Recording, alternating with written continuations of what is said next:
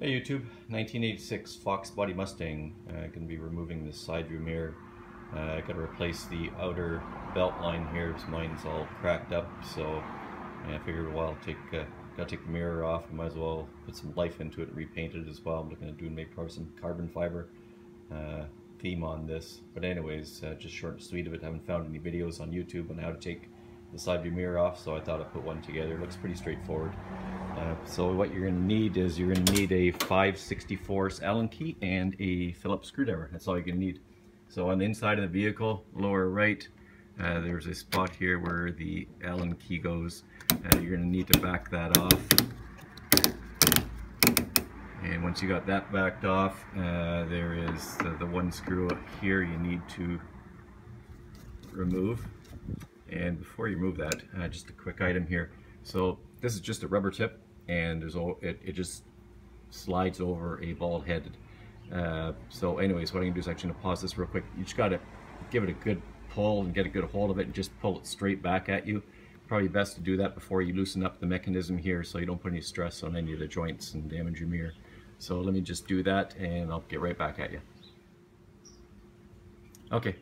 So that didn't take too long. Again, so here's what you're looking at. There's a ball bearing type head here, and this is just a rubber tip that just slides up and over. So you got to give it a pretty good yank. Don't loosen up any of the mechanism here until you take this off, because it will put a lot of stress on your the mechanism here that makes the mirror work, and you don't want to break that. Alright, so next thing is, I'll get right back at you. I'm going to remove the top screw here, and you'll see what's on the inside. Okay, so I removed the Phillips screw. This will just come right in now. You can pop that right off.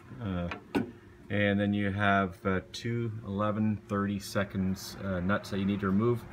Once you remove those, your side view mirror will come right off and you are good to go.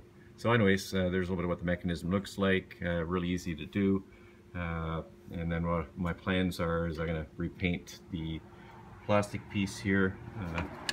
Add a little bit of life to that on the inside. Probably going to use some duplicate color for that and gloss it up like the rest of the dash here. Get it nicely cleaned up and change the outside here and do some painting on that and get rid of the tiredness on that and add a little life to it as well.